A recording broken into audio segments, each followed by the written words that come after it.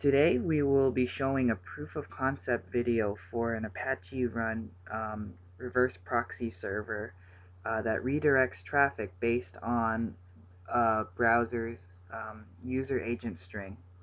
The user agent string is a unique uh, string that is used to identify a browser, and hopefully this can be scaled to recognize a mobile device, or at least the browser that a mobile device is using.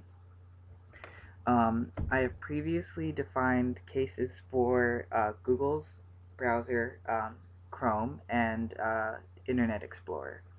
So if we go to our page using Google and Internet Explorer, it should route the traffic accordingly.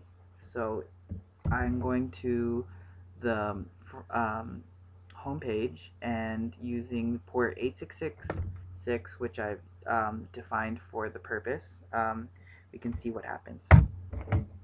So it shows the time, and it recognizes that you're using Chrome and redirects you to google.com. If we go back, we can confirm that the time of day matches the time that is produced. So if we do the same thing with Internet Explorer, it does the same thing. It shows the time of day, the browser you're using, and redirects automatically to msn.com.